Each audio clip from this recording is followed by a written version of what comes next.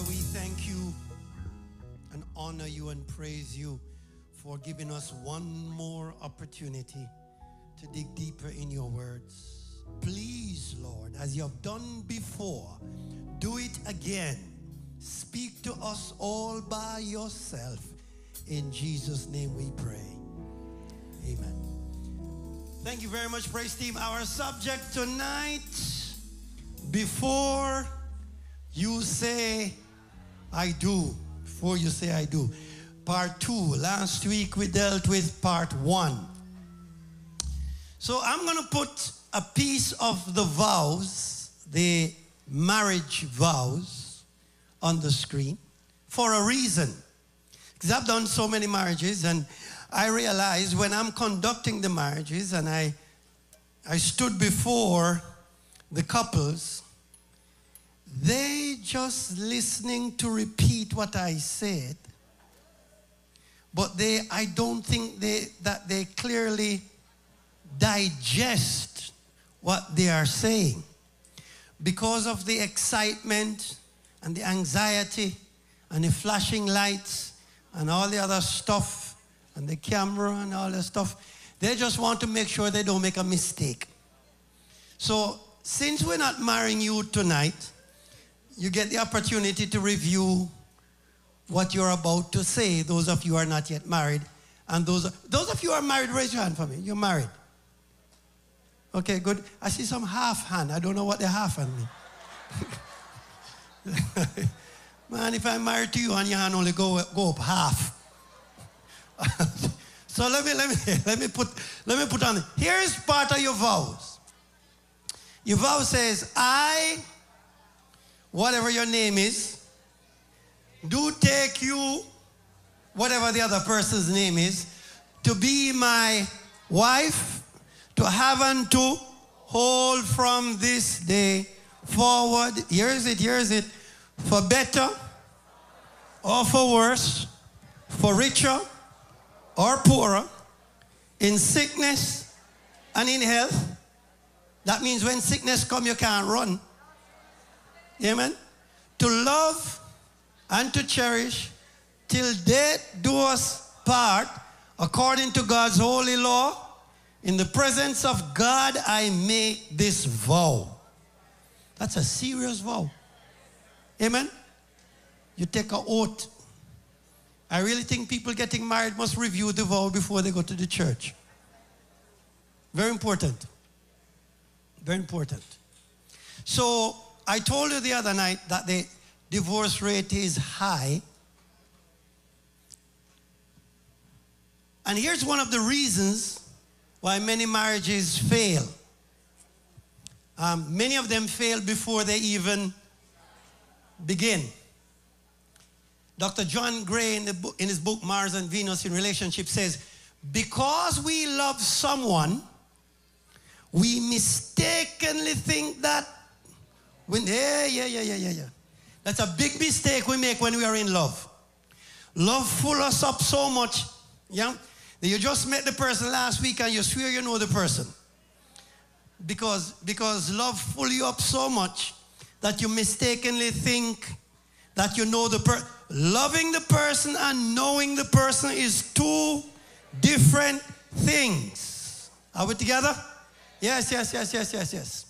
So one of the reasons why some of the marriages fail is because of inadequate homework. We meet the person, madly in love with the person, ready to go to church, and we don't know a thing about them. It failed because we failed to make good background check. Just think about it. If you're going to give your life to this person, you really need to check their background. Amen? Yeah. You can't wait until you marry them before you check their background. You need to check out their background first. Marriages fail for that. Marriages fail because people are impressed with the externals, especially men. You know, men fall in love with what they see in front of them. You know that? Yeah. Whatever they see in front of them, even if they don't know the woman can speak English or Spanish or that don't matter. They fall in love with what they see. The men tend to fall in love with the external. Size, color, height, sexy body, all that kind of stuff. The externals. Some women fall in love with too, but more men. And the problem with the external, I call it the hardware. The problem with the hardware is that it's temporary. Amen. What you see today, you won't see tomorrow. So if you're married to that today, hello. If you're married to that look today,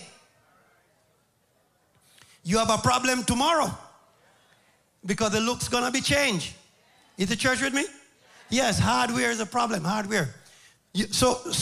Another reason why some marriages fail, the software is not. You have the hardware, which is the looks. The software is the things about the person, right, that are not compatible with you. Their values, their attitudes, their principles, their views, their culture, their view of marriage. What do the person think about this? So before you say I do, it is important that you go over some stuff.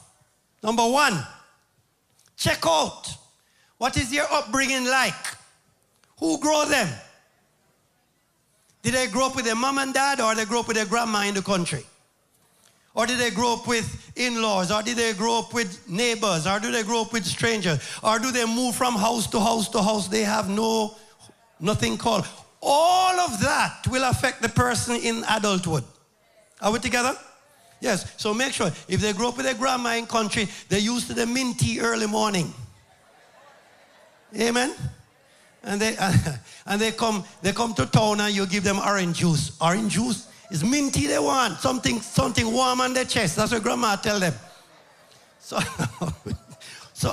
all of that stuff gonna come up in the marriage. In the church, you need to know that before you get married. You need to know what was their home life like. Was there a lot of fighting in the home, contention, war? Or the home was peaceful and loving? What was it like? You need to know, what was their childhood experience like? Did they have a good childhood experience, or they had bad ones? Sit down and talk about that before you say I do. Know what they have been through as a child. Are you with me? Because what they've been through as a child will come out in their adult life. Yeah. What hurt and pain or trauma did they have when they were children? All right, what traumatic experience they had, and to what extent is these things still affecting them? Because when you marry them, it's going to come out. Do your background check. Check their relationship history. Don't just marry somebody and you don't check their relationship history. What do I mean by that?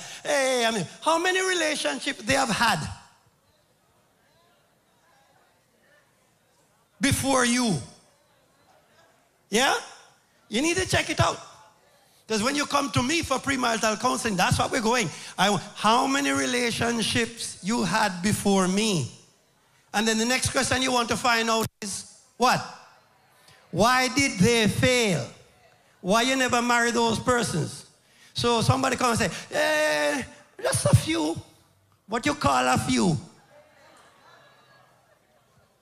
15. What? Do you know that there are some people who get married and they don't know how many relationships their spouse had before them? Because the spouse tell them, let bygone be bygone. No, brother. No way, Jose.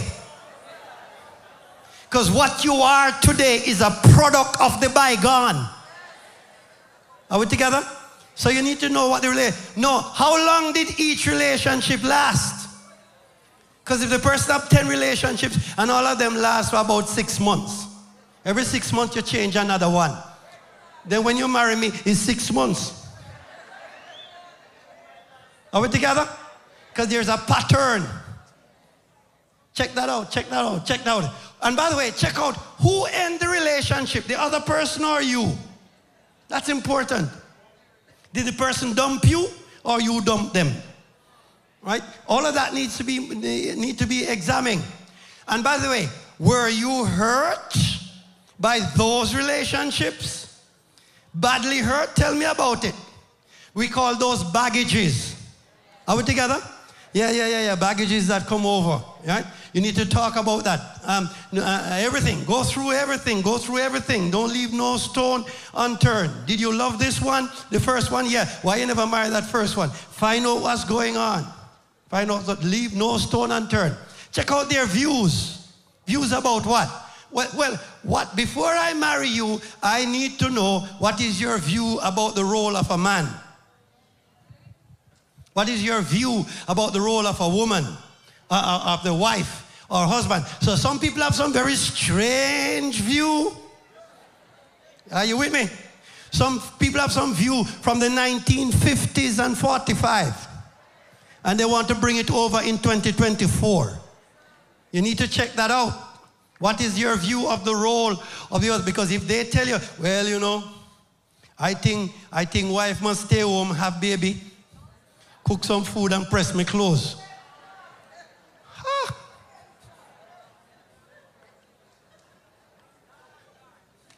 And if that's okay, you know, that's all right. No problem with that if you are all right with it. No problem with that. Check out their views. Check some other. What is their view about finance in the house? Do we work our own money and spend it?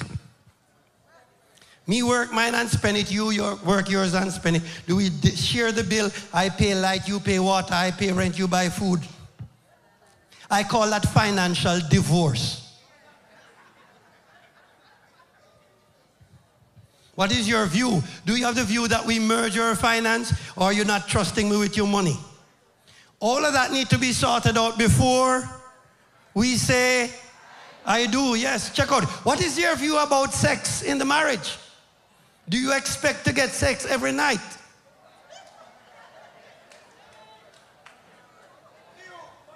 And twice on Sundays? We need to sort that out before we say, don't come in the marriage with no high expectation. Because what causes problem in the marriage is when the expectation is high. Are we together? Yes, sort it out.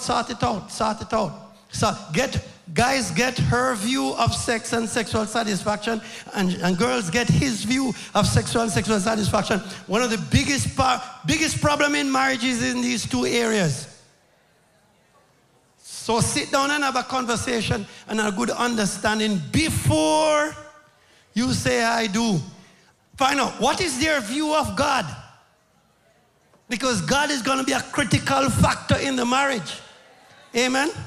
So everybody needs to have a good understanding what's their view of God. And we have mutual understanding of the view. Very important, very important. And then before you say I do, check out the ability of the persons to provide. What do they have to provide for a family? Oh, you want to marry me? Okay, so what do you have to take care of family? What is there?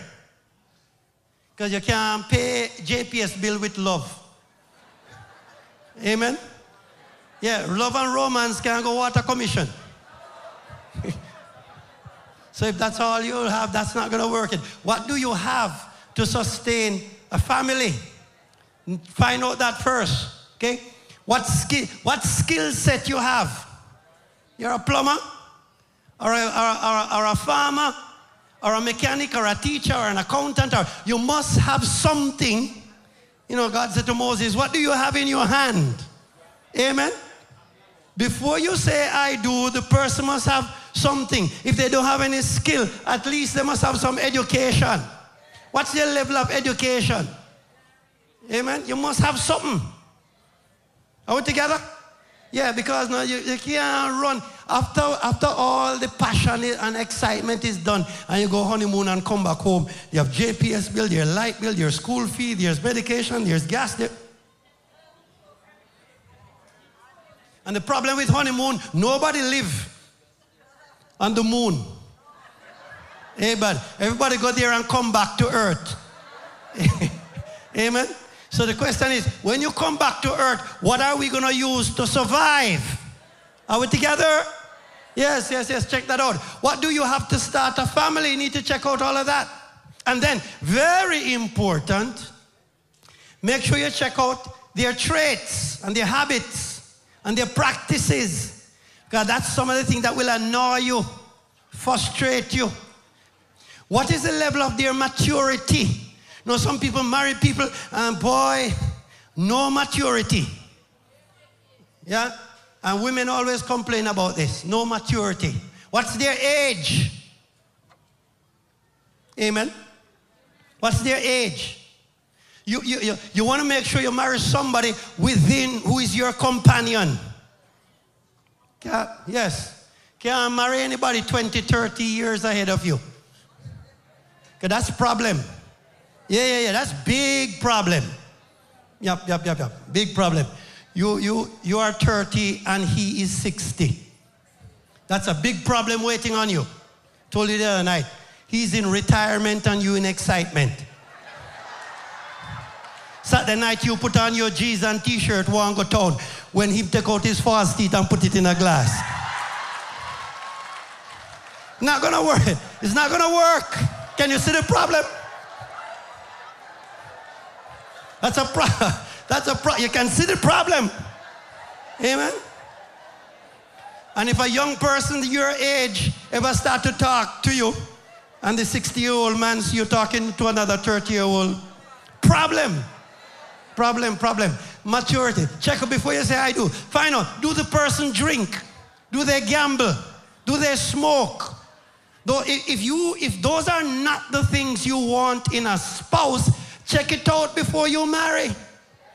And by the way, let me talk to the ladies. If the man is drinking, gambling, and smoking, and you don't want any of that, don't marry him and then expect him to change after.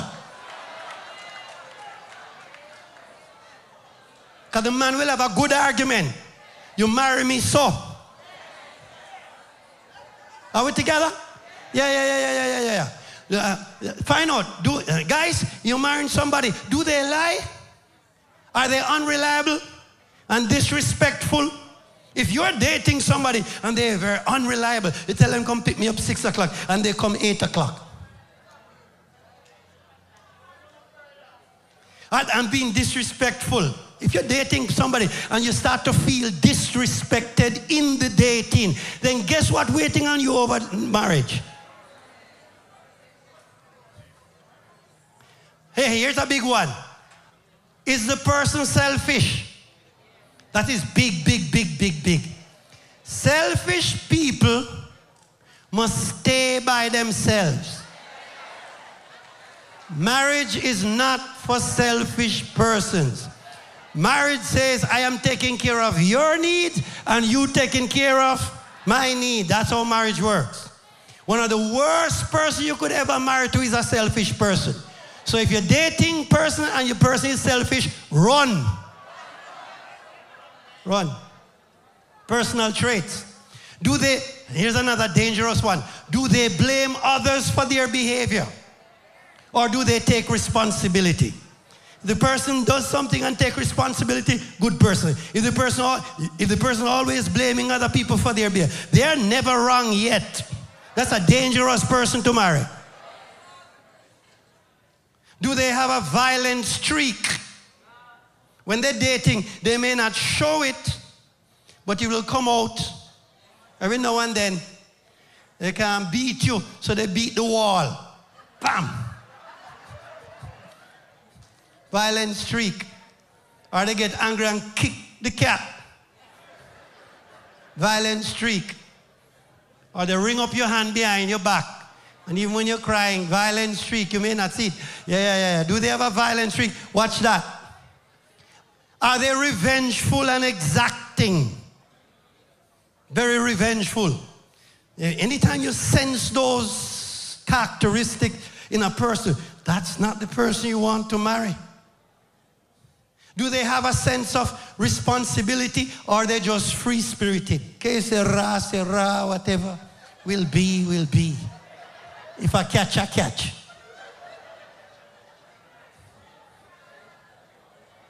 If you detect that in individuals, you really don't want to marry them.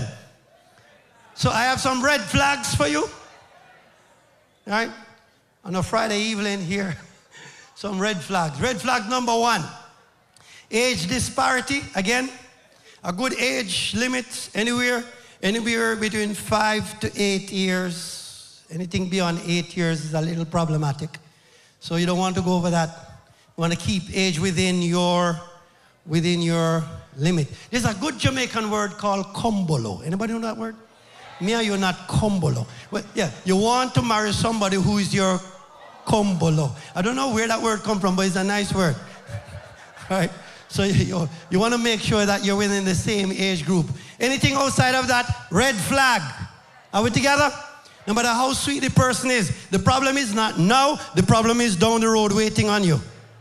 Yes. Number 2, red flag. If the person is rushing the relationship, red flag. Red flag. I was in Mandeville pastoring years ago, almost 25 years ago, in my vestry. One morning, a guy walked in, deck off with jewelry, about 6 chains around his neck, ring on every finger, blinging. You know his blinging? Blinging. He walked, I never know the guy from Adams. He walked in and he has a girl. Them times they used to talk about browning. He brought this browning in and she deck off too. And he came in front in the pastor's vestry, and the guy says, hey pastor, we want you to get married, you know. So I said, okay. When? Today. So I said, all right. Okay, sit down, have a seat. So I took out my pen and I said, what's her name? And he said, Babes, what's your name again?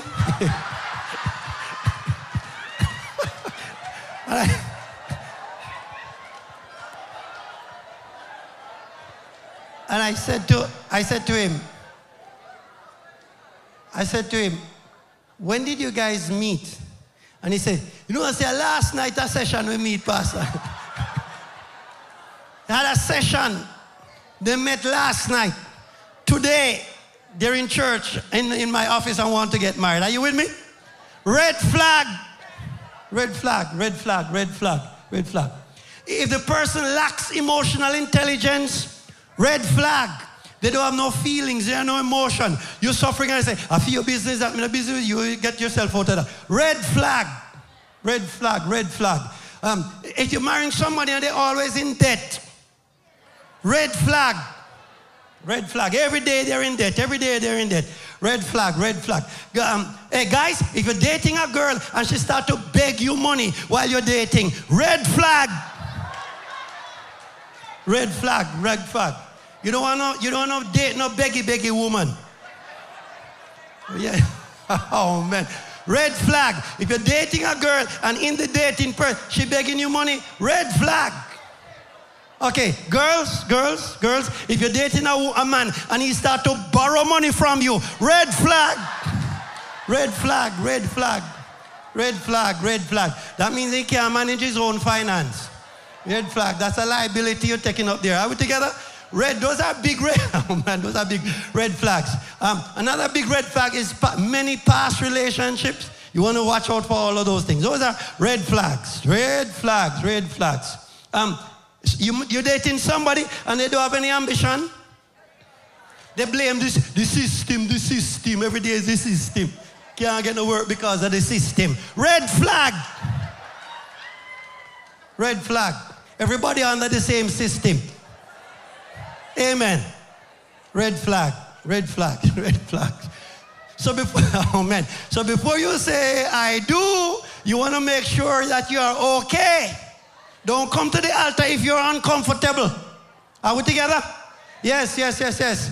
Are you okay with his or her lifestyle? Are you okay with his or her beliefs? Are you okay with his or her, the whole person? Because that's what you're marrying to.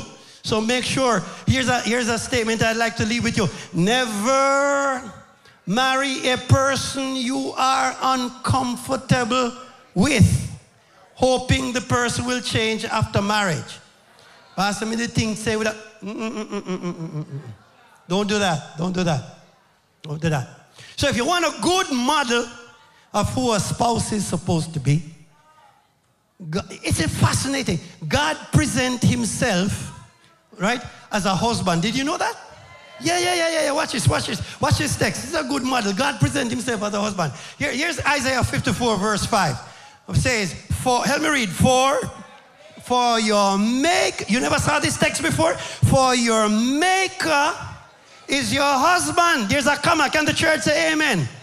Your maker is your husband. The Lord of hosts is his name. And your redeemer is the Holy One of Israel. He's called the God of the all. And that's not the only text. Here's another text. God gives himself a husband. He told Jeremiah, I'm going to make some new covenant with Israel. But this time it's not according to the covenant that I had made with their fathers in the day that I took them by the hand to lead them out of the land of Egypt. My covenant which they broke, though I was a husband to them. Is the church with us? As also Christ is the head of the church and he is the savior of it. No, hang on, stay with the preacher. Christ is the head of which church? No, notice he didn't say Christ is the head of the Adventist church, Pentecostal church, Jehovah's Witness, Mormons, Anglican. No, it just say church. Christ is the head of the church. Hang on, we're coming to that. Therefore, read, just as the church, all those who call themselves Christians, is the church with me? Just as the church is subjected to Christ. So watch, so the church must be subjected to Christ as wives are subjected to. Is the church with me? Whichever church you go, you must be subjected to Christ. Yes. Verse 25. Husbands, love your wife. Look at the word. Just as Christ loved the church and gave himself for her. In other words, that he might sanctify and cleanse her with the washing of water by the word. So what Christ says, husband, the same way Christ loved the church, that he died for the church, you must love your wife to that extent that you can die for her. How is that going down under the tent?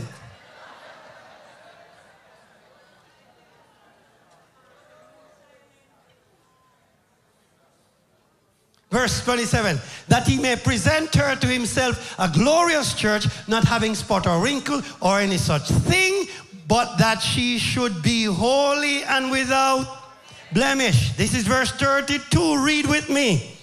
This is a great mystery, but I speak concerning Christ and the church. Never call a denomination. It says church. Amen.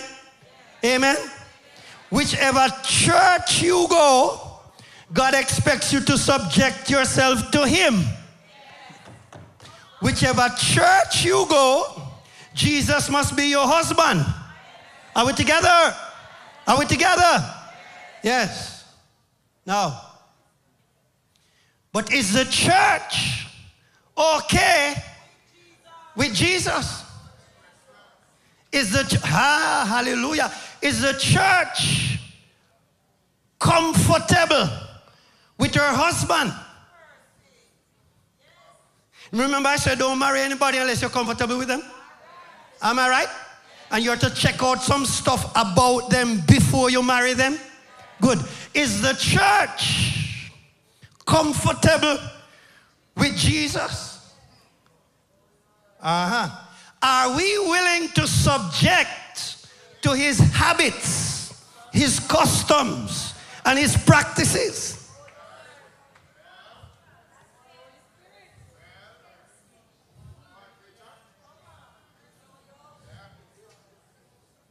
That is the problem. Hey. Stay with the preacher here because I'm going somewhere.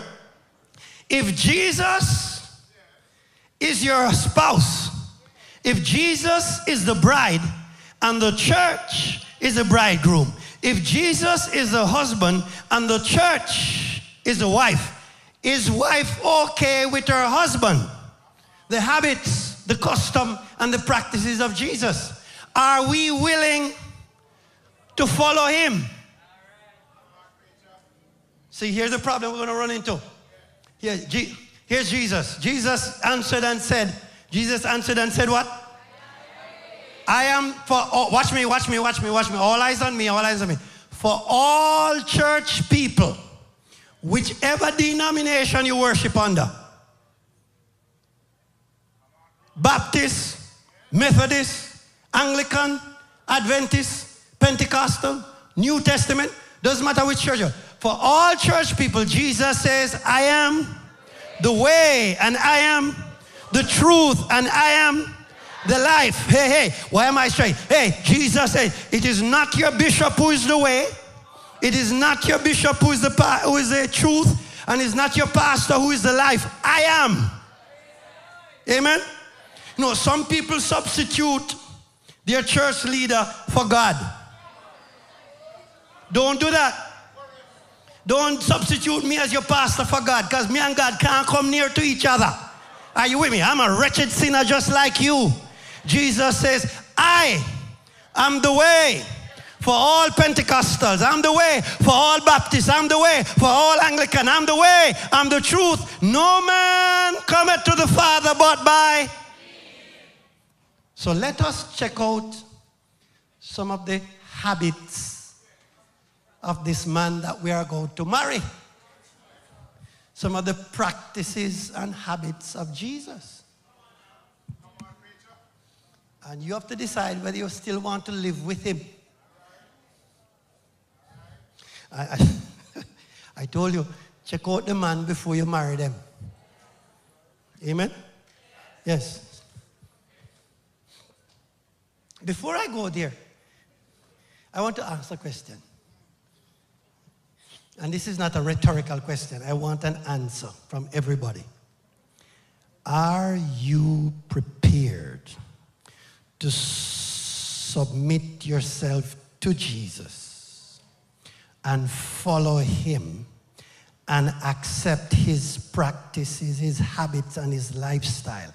Are you prepared to do that no matter what they are? How many of you? Raise your hand. God, no matter what habit and practices you are, take your hand down, take your hand. Is there anybody here not prepared to do that? Raise your hand. Okay, good. Everybody's ready. Well, since Jesus is your husband, let's go check out some of the practices that your husband have. Are you ready for this? I'm scared, you know. I'm scared.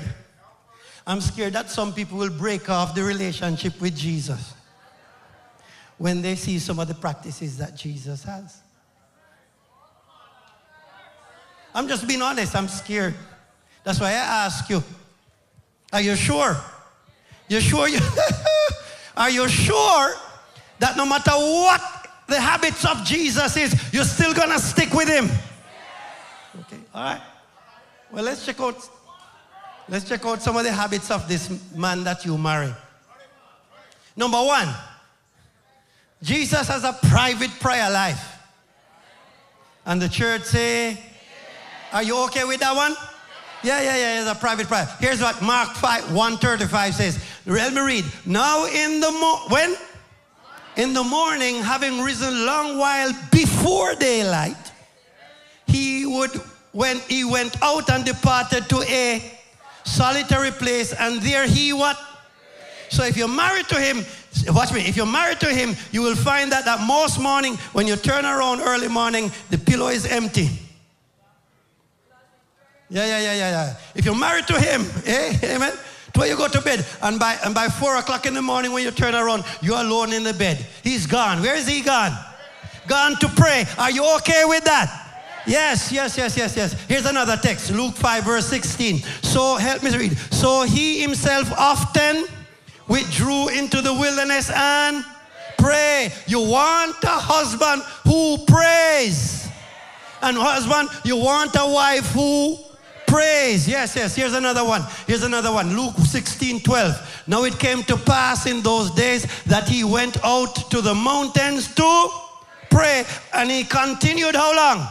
All night. Is it okay if your husband gone to prayer meeting all night? Yeah, this is the man. This is the man you're marrying, you know, brethren. Is the church with me? Yes, yes. As long as this prayer meeting ain't gone. You all right with that? Yeah. It's not every night we have prayer meeting though. Yes, both of you go.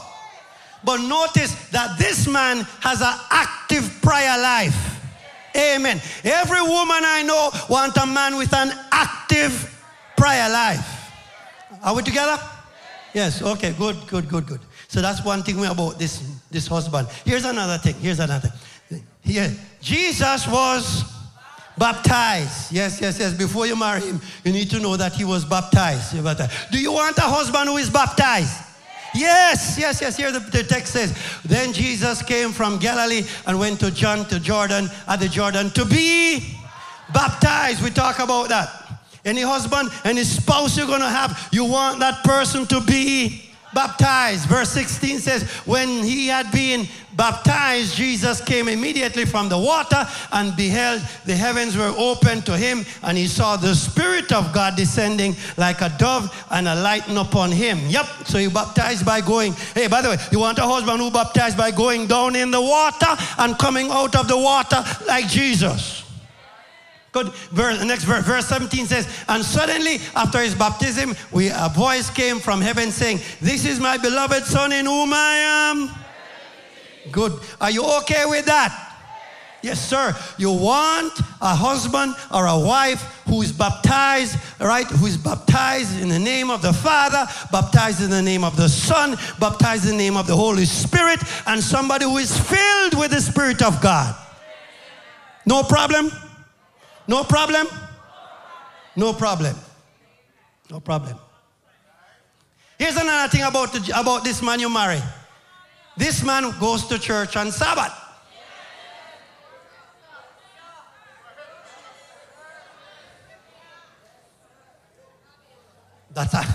Before you marry the man, check out his practices. And before you say, I do, check out his practices, because this man that you have as your husband, the husband for the church, watch it. What is the church again? All Christians. The husband for God's church goes to church on Sabbath. Now, are you okay with that? That is the problem. Now, hang on. Preacher, where did you get that from? Here's it. Luke 4, verse 16. And by the way, I was not born a Seventh-day Adventist. So, this is the text that helped me to remain in the church. I was born in it's New Testament Church of God. My grandma used to almost own the church. You know, I've been in church from the day I was born, even before I was born. Yeah. Is the church with me? Yes. I never wanted to become a never in my life wanted to become a Seventh-day Adventist. They tell me Seventh-day Adventists are seven devil people. But it's one thing to hear what people say, and another thing to read for yourself. So this is the text that keeps me in the church. What does the text say? So he came to Nazareth, talking about Jesus, where he had been brought up as a child. Is the church with me? And the text says, he went into the synagogue on the Sabbath day. Watch this. No. And as this is a problematic word. What's the word? Custom. If you're marrying a man, check out his custom before you say I do. The Bible says he is custom. What does custom mean? Habits. Used to, part of his life, tradition. Is the church with me? Yes, he went. So what was his habit? What was his tradition? What was part of his life? How did he grow up? Went into the synagogue, which day? Sabbath day. And then the Bible inserted another piece of information. It says, and stood up to read, which means this guy was not a visitor that sit at the back of the church. Number one, it was his custom. And number two, he participated in worship. Is the church with me? Good. So, since you are wife, and wife must be subjected to their husband, and your husband go to church on the Sabbath,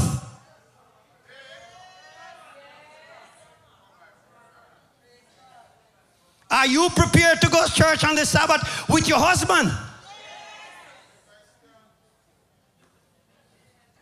So I became a member of the Adventist church because of this text.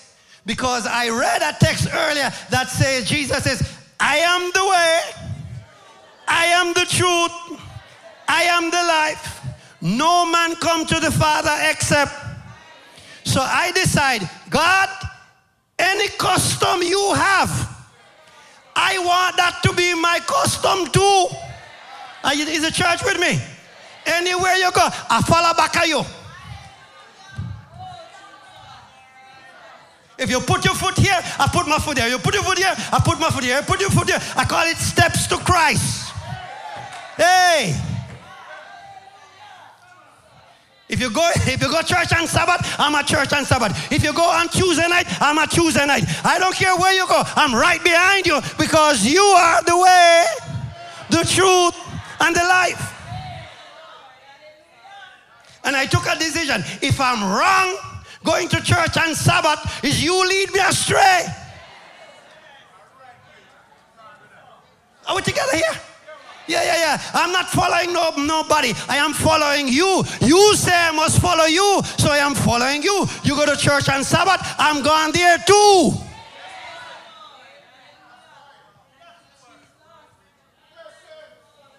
All church members, Jesus says, the church must be subjected to him.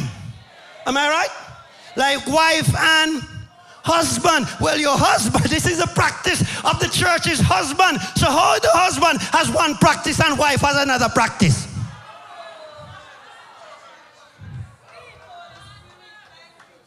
That marriage is in trouble.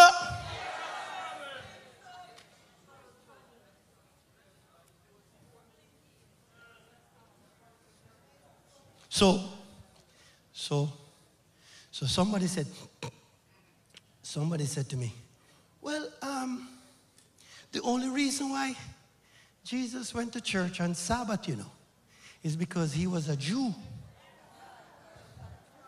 So I said, is that so? They said, yes. So I said, so Jesus was following the Jews? Yes. Okay. So I said, hang on. Who started keeping Sabbath first? Jesus or Jews? Who started the thing? I said to them, as far as I know, stay the preacher, as far as I know, the Jews came from Father Abraham. He's the father of the Jewish nation. Am I right? Yeah, I read a text that says Jesus was before Abraham. Here's John 8 verse 5. Jesus said to them, most assuredly I say to you, before Abraham was, I am.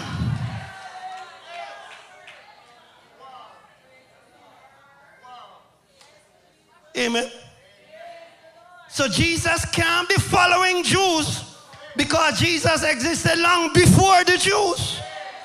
How long has how long has Jesus been keeping Sabbath? Is it since he came down here? Well, here's the text. Here's the text. Come with me. I'm in John 1, verse 1 and 2. What book am I in? John 1. Here's John. Look at this stuff. John says, in the beginning was the Word, comma, and the Word was with God. Amen. And the Word was God. So the subject of this text is the Word. The Word was with God and the Word was God. And he was in, look at it, he moved from word to he. He was in the beginning with God. Verse 14. So who is that word that was in the beginning with God? Verse 14 give us the answer. And the word became, so which God became flesh? Jesus. So the text says Jesus was in the beginning with God and Jesus was God. Are we together? So watch me. So if Jesus was in the beginning with God, by the way, Jesus was even before the beginning. Yeah. Here's the text. Here's the text. I'm in John 17, verse 5. Jesus, the last prayer he made for the disciples. He says, and now, oh, let me read. And now, oh Father, glorify me together with yourself with the glory which I had with you before the world was. Are we together? So before the world was, Jesus is, has been, and always will be.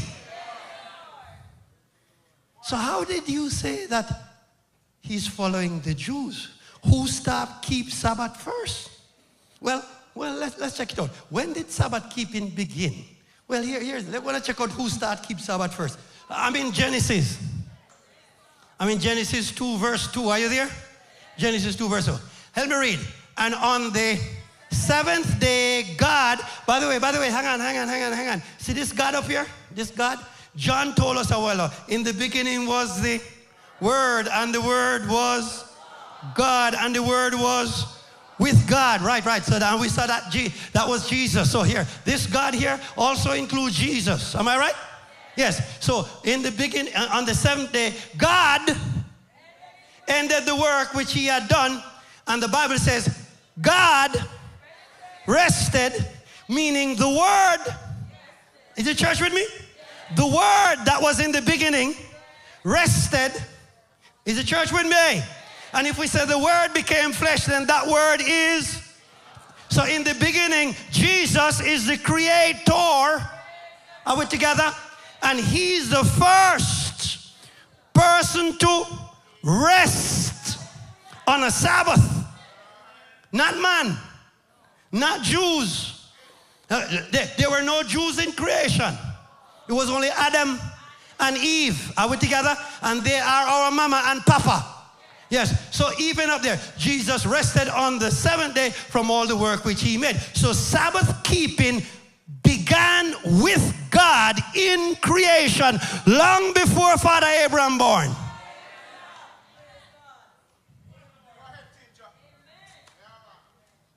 By the way, it's a divine, it's not a human tradition. It was started by God. It's a divine practice. Bible says, verse 3, help me read. Then God blessed the seventh day and sanctified it, because in it he rested from all his work which he had created. I want to highlight 3 words. I've never seen these 3 words in one sentence. So come with me. Then God blessed the day. Hey, stay with the preacher. Don't let me lose you. Then God, the text says, God bless the day. The day, watch me. The day is 24-hour period. Am I right? God blessed this 24-hour period. Well, that don't mean much to you, except I'm going to tell you this now. The only time in the book of Genesis that it recorded that God blessed anything else was man. There are only 2 times God pronounced blessing in creation. Bible says, and he blessed them, male and female, and tell them to multiply and replenish the earth. Are you with me? So God blessed them. God blessed the marriage. God blessed the union. There are only 2 recipients of blessing. One was the marriage, them. And the second time God blessed was a day. Ha! Oh, you still don't get it. Let me put it where you can get it. The seventh day is the last day in the week. So why didn't Genesis say on the first day God bless it? There's no mention of God blessing the first day, or the second day, or the third day, or the fourth day, or the fifth day, or the sixth day. So why does God single this one out to bless it? Because I have people say, well, God bless all the day. No. No. Not, at least not in my Bible. I don't know if your Bible has it. God singled out this 24-hour period and put a, what does it mean by he blessed the day? Just think about it. God, what did you do to the day that you call blessed? That's a homework for you. But he put a blessing on that period of time. Is the church with me? Is the church with me? And then the Bible says, and then he sanctified that period of time. What does that mean? Sanctify. It means to clean up, cleanse, purify, sanitize. Is the church with me here? Yeah. So something about this day is special to the Creator. Because he's doing some things on this day that he passed 6 other days and didn't do it to them. He sanctified it. He cleaned it up, sanitize it, purify it. Is the church with me? And then the Bible says, and then he rested on it. And that word don't make no sense to me. God rested on it. Don't make no sense. Because I read Isaiah. Isaiah says, hast thou not known? Hast thou not heard that God never get tired, neither grow weary? And I could tell God, I said, God, I don't understand why you rest. Because the only work you do with your hand is when you're making man. Everything else, you spoke. How can you be resting? Can't tired, you're tired because you just spoke. The Bible says he spoke and it was done. He commanded and it stood. And then at the end of 6 days, you're resting. It can't be resting because you're tired. It is resting because he's setting up a pattern, an example for all creation. Are we together? Yeah. That's why you rest. And that's why he started it from way when your mama and your papa were together. Creation. Now, watch this. I soon send you home. But can I get just 5 more minutes? I soon send you home. Hang on. There's something, let me talk to the church and to those watching online. There is something about the Sabbath. See, some people in the Adventist church, let me turn it back to the Adventist people. So, some people in the Adventist church, they take over the Sabbath as if it is theirs.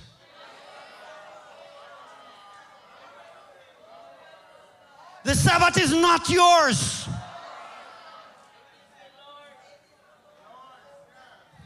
Watch me. When the children of Israel went to Egypt, they were down there 430 years under oppression. And so they lost sight of the Sabbath. Because they have to work Monday, Tuesday, right through. Pharaoh would kill them with lick. So they have to work as slaves. So they lost sight of the Sabbath. Are you with me? By the time God brought Moses up and bring them out, they don't have a clue about Sabbath. They lost Sabbath years ago. God brought them, watch the preacher. God brought out his children out of Egyptian lifestyle. Are you with me? Carried them through the Red Sea. Baptized them. We talked about that the other night. Baptized them in the Red Sea and set them towards the promised land. After he baptized them in the Red Sea, the very next stop they made was Mount Sinai. And at Mount Sinai, God called up Moses to say, Moses, I have a set of commandments I want to give you to the people who are marching to Zion. Hello, somebody. These are the standards they must live by since they have become children of the living God. They can't lie, they can't steal, they can't commit. Are the church with me? But they didn't, and in it is a commandment to remember the seventh day. But watch this, watch this. But they are in a wilderness. They don't know which day is Friday, Monday, Tuesday, or Thursday. Because there's no cell phone, there's no almanac, there's no calendar, there's no nothing. So they have no way to determine which day is Saturday from which day is Sunday. Is the church with me? Yes. So what do you think God did? Watch God. God knows the best way to teach people is to use food. They won't forget it. So God decided he's going to send manna from heaven. Are you with me? Yeah. And they like that. Right? So Moses said, so manna came down, and God said to Moses, Moses, I'm going to send manna from heaven every day of the week. But let the people know that when Sabbath come, the bakery in heaven close. Let the people know that when the seventh day come, ain't no manna coming down. So I'm going to send double portion on the Friday so they can take up enough for both Friday and Sabbath. So watch it. So then Moses said to them, eat that you eat today. I'm in Exodus 16:25. Eat that you eat today, for today is a Sabbath. Sabbath what? To the Lord. Today you will not, help me read, you will not find it in the field. Verse 26, 6 days you shall gather it, but on the seventh day, the Sabbath, there will be none. Why? Why? God resting. Amen. Heaven and rest. Can you imagine this stuff? So, watch me.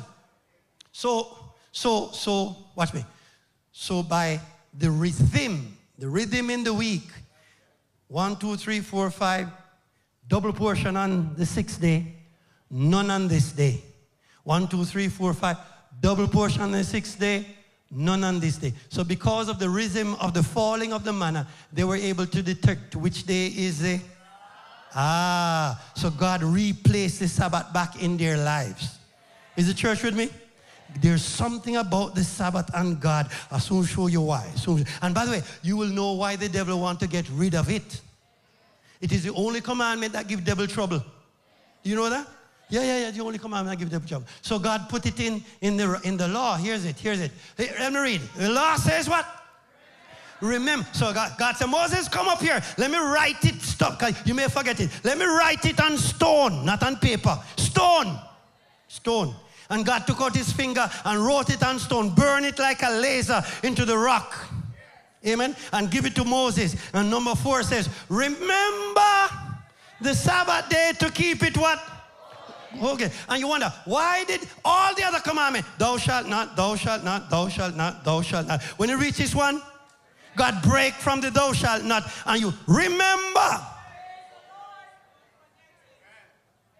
Porque somehow God foresaw that down the road the devil would try to wipe it out. And that's why God says, when you have an option between 2 choices, remember the one I set up.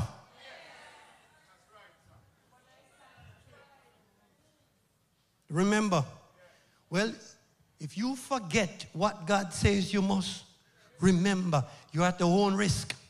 Not only did God says remember it, he says 6 days you shall labor and do your work, but the 7th day, watch it, read for me, but the 7th day is a Sabbath of, it is not Adventist Sabbath, so don't claim it. It's not yours. It belongs to, watch me, it is a property of God. Are we together? God made it holy. So whether you rest or no rest, God still make it holy. Whether you worship or no worship, God still make it holy. Whether you recognize it or not, God still make it holy.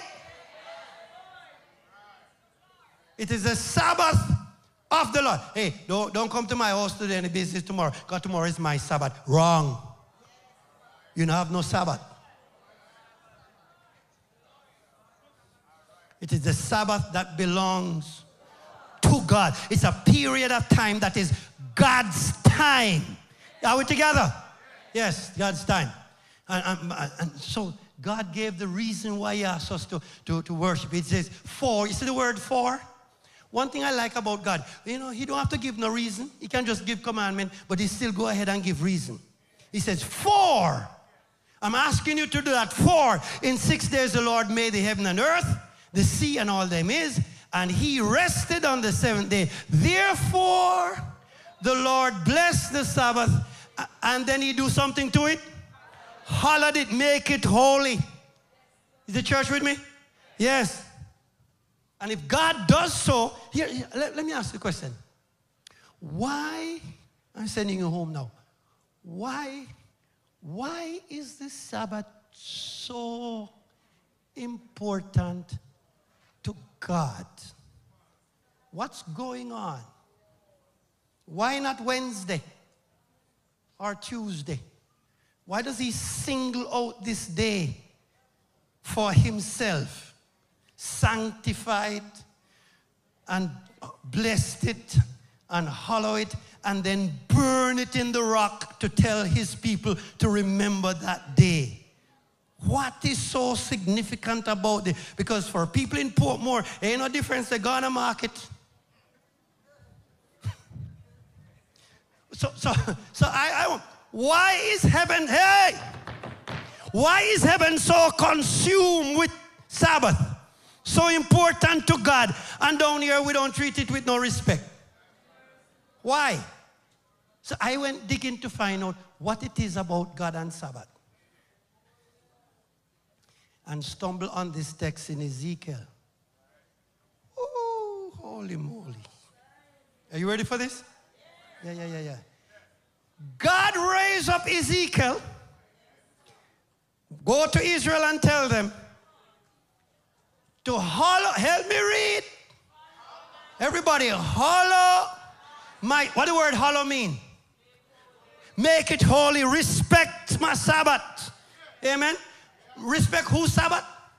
My Sabbath. Yes. Don't claim what belongs to God. God will put you in trouble for that. Hollow my Sabbaths. And they, help me read slowly, and they will be a what? A sign.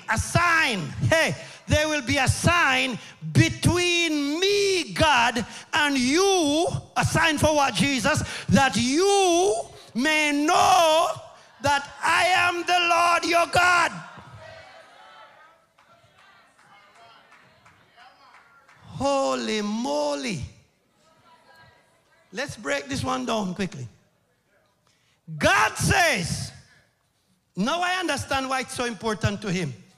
God says, tell the church, my wife, the Pentecostals, the New Testament, the Baptists, the Adventists, the Anglican and Methodist, and tell the church for me, that the Sabbath, I gave them my Sabbath as a sign between me and them, so that they may know that I am the Lord their God.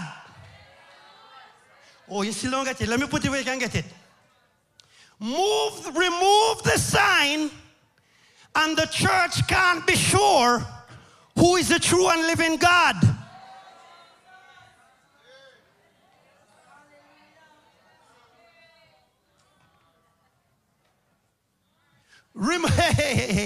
Now you know why that rascal called the devil set up churches with preacher preaching that the sign is done away with.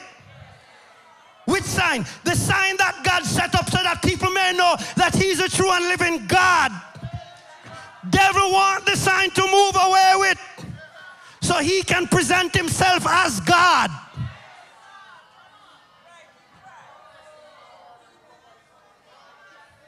That That's why God is so particular. It's a sign. So you just take it as another day. But in heaven, it's a sign that I give the church that they may know. Because see, one of the one of the big problem with the church back then is idolatry.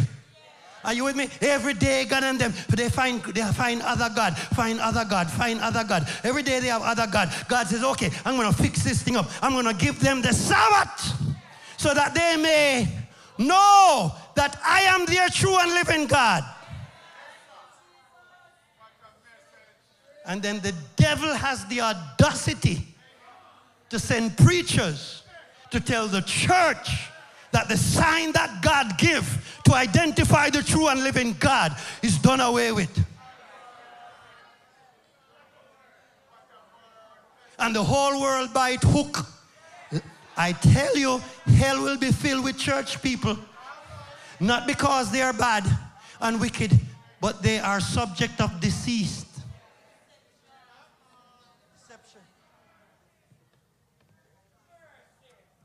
So Ezekiel got up and Ezekiel preached it. The Lord God says, I gave you my Sabbath as a sign between me and you. So that you, so God, you couldn't give me something else. I gave you my Sabbath as a sign between me and you, that you may know that I am the Lord your God. When you respect God's Sabbath and come to church, you are recognizing that He is the true and living God. It's not a day that you're keeping. No. You're saying, God, I recognize you as a true and living God. If you miss it, this is Ezekiel 20, verse 20. If you miss it, Ezekiel has another text for you. Here's it. Ezekiel 20, verse 12. Here's it coming again. Help me read. Moreover, I also gave them my Sabbath. Here's it coming again. To be what? A sign between me and them, that they may know that I am the Lord who sanctifies them.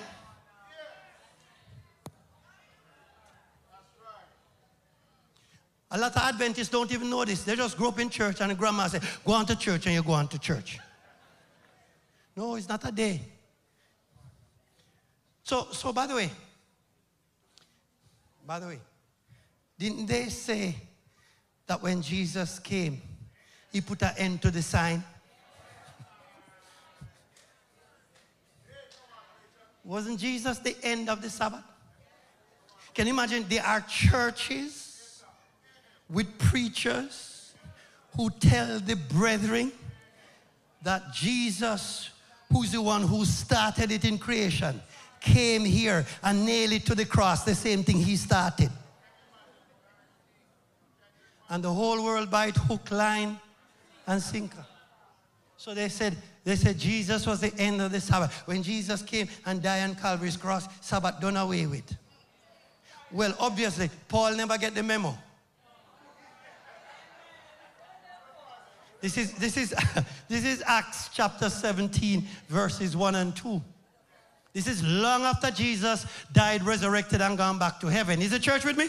Yes. The Bible says, way down in Acts 17, now when they had passed through Amphipolis and Apollonia, they came to Thessalonica, where there was a synagogue of the Jews. Verse 2, then read this stuff. Then Paul, help me read. Then Paul, as his custom, do you feel a feeling of deja vu here? Where did we hear that a while ago? Jesus, as his custom was, now I'm reading Acts. Paul, as his custom was, and I'm going to add my name, O'Connor, as his custom was, follow any custom Jesus has, I'm going to follow it too. The Apostle Paul had the same custom. What's the custom? The Bible says he went into them and for 3 Sabbaths reasoned with them from the scripture. I'm in verse 42. And when the Jews were gone out of the synagogue, the Didn't they say the Sabbath was for Jews? Well, look what the text says. After the Jews left, the Gentiles besought that these words might be preached to them the next Sabbath.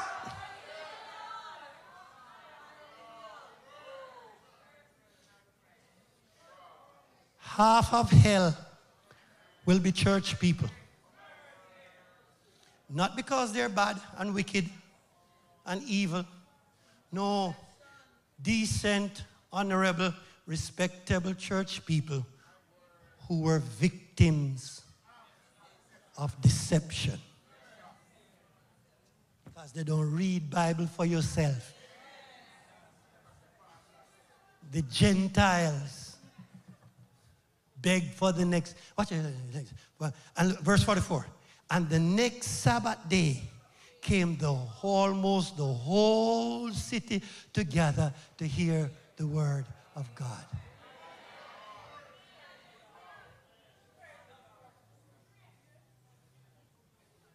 So before I go, I hear somebody down there. All right, Pastor, I get the message. But before you go, can you help me? Which day really is the Sabbath? Because the Bible didn't say Saturday. Can I share that and then send you home? Is that all right? Let me talk to the wives. Wives, are you still willing to follow this husband? So they said, oh, we know, because it could be Sunday, it could be Monday. Watch me now, watch me. Let me talk to the people online. God is too wise to name the days of the week. So rather than naming the day, God numbered them. So the evening and the morning were the, that's what is in Bible. He didn't say Sunday. Evening and the morning were the second day, evening and morning. God is too wise to name it. No, God numbered them rather than name them. So that's why God said, remember the seventh. Are we together? So how do you know which day is the Sabbath? Well, here's it. I'm in Luke. What book am I in? Luke 23, 52. Here's what the text says. So this is the evening when they crucified Jesus. What evening was that again? Good Friday. Bible didn't say Good Friday, no. There's no Good Friday in the Bible. If you find one, let me know. Here's verse 52. They took the body down. Christ's body is hanging on the cross. This man went to Pilate and begged for the body of Jesus. Verse 52. Are you there? Verse 53. And he took it down, wrapped it in linen, laid it in the sepulchre, or the grave, that was hewn in stone, where never a man was laid. Verse 54. And that day, when they took the body off the cross and put it in the tomb, the text says that day was the what? Preparation day. You'll never see Friday in Bible. The Bible says it was a preparation. Preparation means prepare for Sabbath. It says it was a preparation day, comma, and then it says, and the Sabbath day drew on. So we know that the day next. Are we together? Yes, but that's not convincing enough. So let me give you some more. Verse 55. The women also, which came with him from Galilee, followed after, and they beheld the sepulchre and how his body was laid. So when they crucified Jesus, they took the body down off the cross. You may not know this, but they took the body down off the cross before sunset Friday evening. Because these Jews, these Pharisees were strict. You can't even leave your pants hanging on a line. You have to, much less criminals up there. So they have to take off the 3 criminals off the cross before sunset. So that's why they took down the body. That's why when they went to take the body of Jesus, look at what the Bible says. The Bible says he was still, he was dead because the other 2 were still struggling, but Christ gave up the ghost and died. Are you church with me? Good. So the Bible says, watch this. They pierced his side, and out of it comes water. Good. So they took the body down because he was dead, placed it in a tomb. The women Mary, the mother of Christ, Mary Magdalene, and some of them. They saw everything, and they realized, oh my God, they are going to bury Jesus without embalming the body. Is the church with me? So they leave the cross, run home, sunset Friday evening, to try make up some spice, embalming spice, to rush come back to the body, to embalm it before they put it in the tomb. Is the church with me? Good, good, good, good. Now verse 56, and they returned and prepared spices and ointments when they went home to prepare the spices and ointment. But when they went home to prepare it, Sabbath catch them at home. So the Bible says, and they rested the Sabbath day according to the commandment. So Sabbath catch them. They dare not come with no spice during the Sabbath, because those people who kill Christ will kill them. So they stay, watch me. So they stay home during the Sabbath. Are you with me? Yes. And they're anxious for Sunday morning, hoping that the body don't start to rot. So the text says, now on the first day of the week, didn't say Sunday. It says what? First day of the week. They didn't sleep last night. Very early in the morning, who is the they? The women and certain other women with them came to the tomb with the spices which they had prepared. But they found the stone roll away from the tomb. Then they went in and did not find the body of Jesus.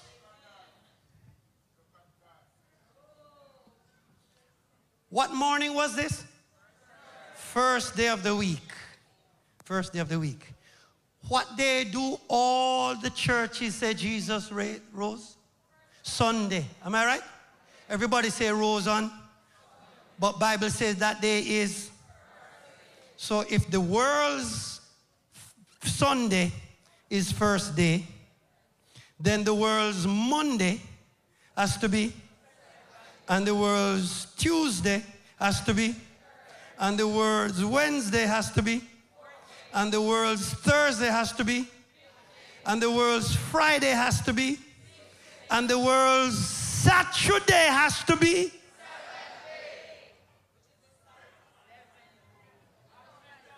So if you believe Jesus died on Friday and rose on Sunday, then you must believe that Saturday is the seventh day of the week.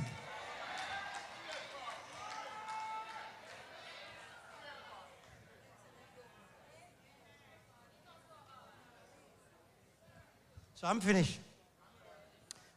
There are two institutions that God is going to come on your quiz. So remember, there are only two things that God bless in creation: marriage and the Sabbath.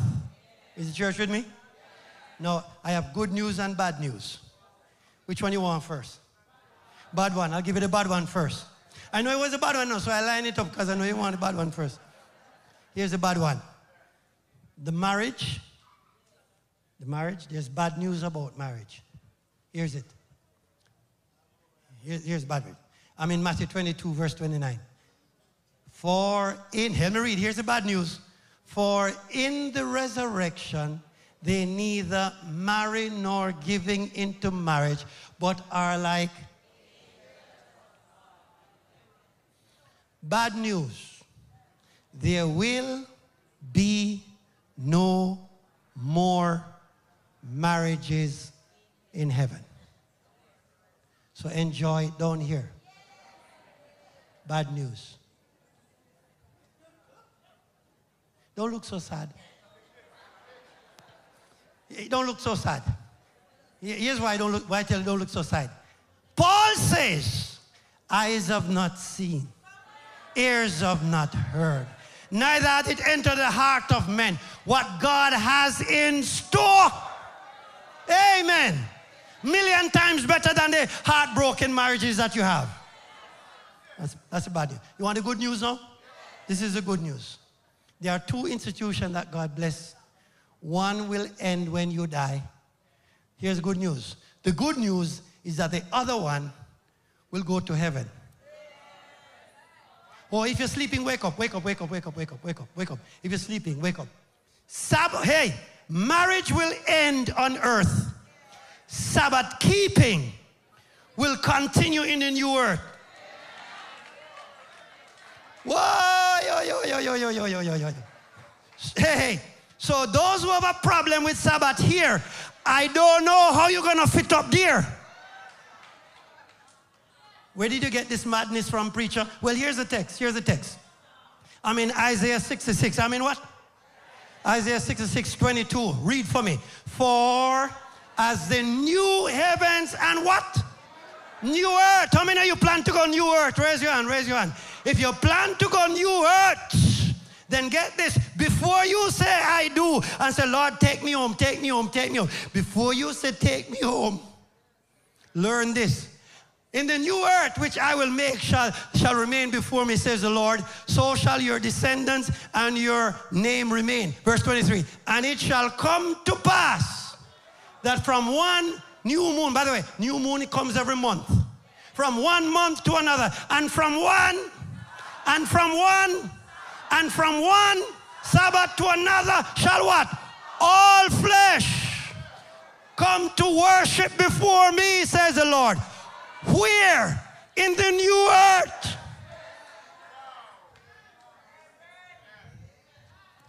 So tomorrow morning, when I come to church, I'm not following no tradition. No. I am rehearsing for the new earth. Now you know why that devil don't want you to keep Sabbath. New earth.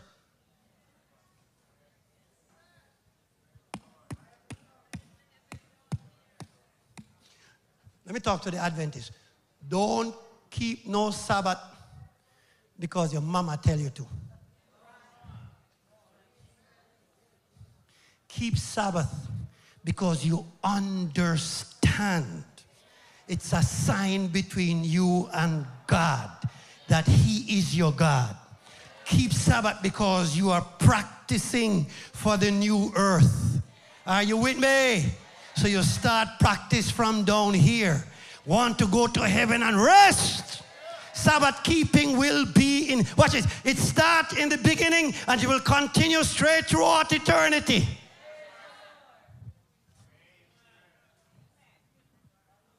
I'm done. Says my good friend. So the only thing left for me to do as I close this, I know it may be a little challenging for some of my friends, particularly friends who have been honest, dedicated Christians in other denominations, who have served God the best way they can. I'm not worried for you, no, because Jesus says, if you are my sheep, you will hear my voice. And you will come. I asked the conference to give me a big screen because I don't want to preach things out of my head. I want you to see it from the Word of God.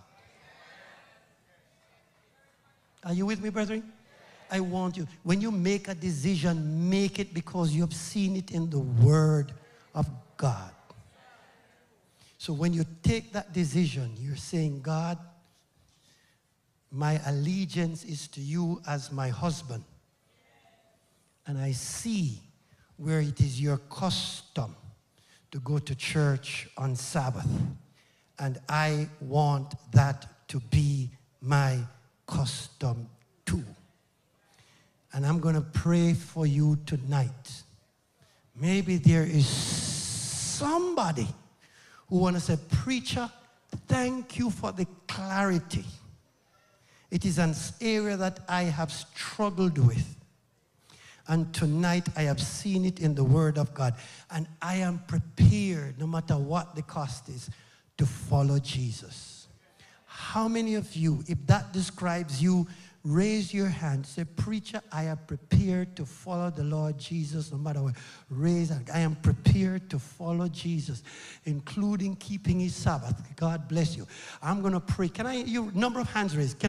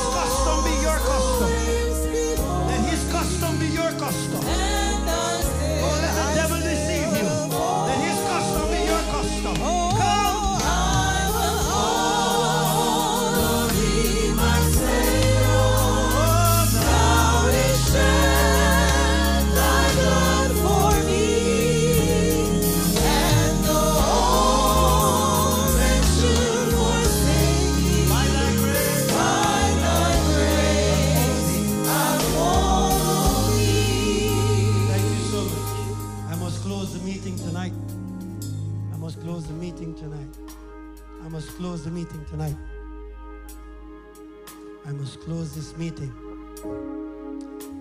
When we go to heaven, no matter what church you attend, there'll be Sabbath keeping up there. So starting tonight, you have made a commitment. God, I'm going to start to honor your Sabbath.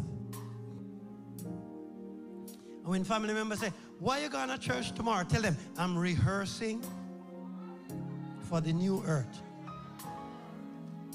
In fact, tomorrow when you leave them, tell them, I'm going to practice. Where you practicing? I'm rehearsing for the new earth. And they say, what are you talking about? Oh, turn to Isaiah 66 and tell them. Your marriages will die when you die. Your Sabbath keeping will continue in heaven. And if anybody challenge you, tell them, simple. I want God's practice to be my practice. His custom to be. Me and God can't have two different customs. He set the example. Some of you may be members of another church. Your pastor will call you and say, why you do that? Tell him, you're not God. You're not God. I am following God. I am following God. I'm following God. When the roll is called up yonder, it's his face I'm going to look into, not yours. Not yours. Not yours. Tell him, thy word is a lamp unto my feet and a light unto my pathway. I am following what the word of God says. Are we together? I'm going to close with prayer. Is there another? Before I close, is there another? I know this may be a tough subject for you, so boy, I have to go pray hard for you tonight. So I'm going to ask the Bible workers to give you a card as you do. I hope you don't get tired of me. You sign up on every night, you didn't get. I'm going home and I'm going to pray you up, God, because I know some of you will have some fight. Think it's going to be easy? The devil is going to fight you, but I'm going to pray you up. God put the bands of angels around you. Give everybody a card, everybody a card, everybody a card, everybody a card, everybody a card, everybody a card, everybody a card. Can we get some folks around this side? Bible workers, can we get some Bible workers around this side, around this side? Give everybody. Is there anybody else come and join this band? Say, preacher, pray for me. It's a decision I have to make. It's a decision I have to make. Write up your name, telephone number, and address. Your name, telephone number, and address. Your name, telephone number, and address. Your name, telephone number, and address.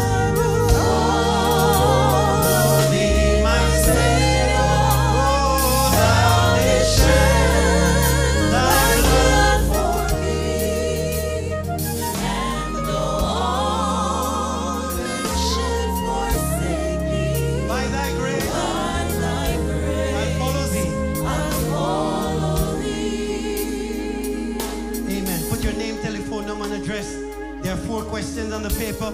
Make sure you answer those questions. Just take the one that applies to you. And your commitment to the Lord tonight. Lord, as of tonight, I'm going to keep your Sabbath holy. Whatever the cost. It may be rough, Lord, but I'm making that pledge tonight. Your custom will be my custom too. After you write up, you just put that X on your paper. Just say, Lord, that's my vote for you.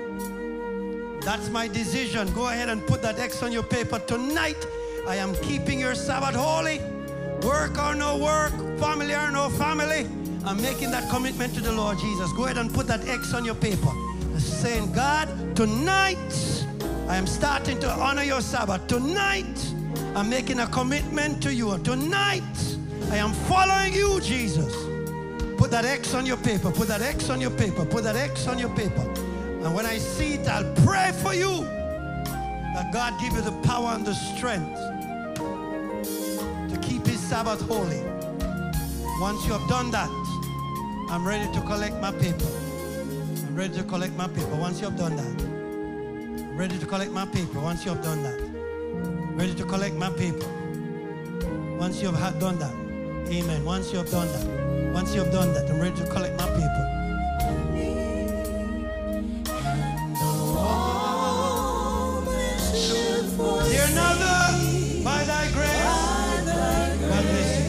Make sure you put your X. I'm going to pray you up tonight. I will follow thee, my Savior. Oh, thou didst shed thy blood for me. Oh, they call my people. And though all men should forsake thee. Praise the Lord. Is there another? By thy grace I follow thee. We're going to close with prayer. We're going to close with prayer. Praise the Lord. We're going to close with prayer. We're going to close with prayer. Is there another? Here's some more papers. Praise the Lord. We're going to close with prayer. We're going to close with prayer. We're going to close with prayer. Is there any more?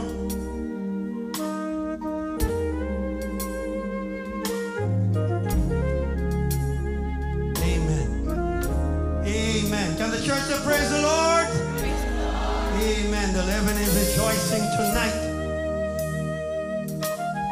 There's another one. Heaven is rejoicing tonight. Amen. Amen. Amen. The devil is a liar. He will be defeated. In Jesus' name. Your heads are bowed. Your eyes are closed.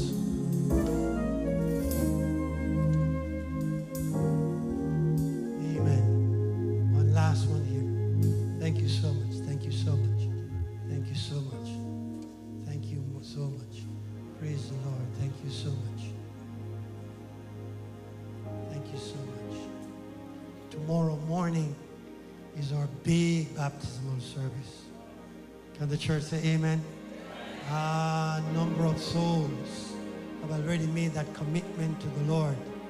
Says, whatever happened, Lord, I'm putting my life in the hands of sweet deliverance. Praise the Lord. I'm going to pray for you now. Let's bow our heads. Oh, my Father, thank you for the word tonight. Thank you for the clarity of your word. Thank you for sending the reminder that old devil is on a rampage, deceiving people. But tonight you have sent light to the people in Portmore, and your people have responded. Look at the altar, Jesus. You will see your sons and daughters who step out like champions tonight. They decide they will follow you no matter what the cost. I pray, God, that because they stood up for you, that you will stand up for them. I pray, God, because they have decided to follow you, Jesus,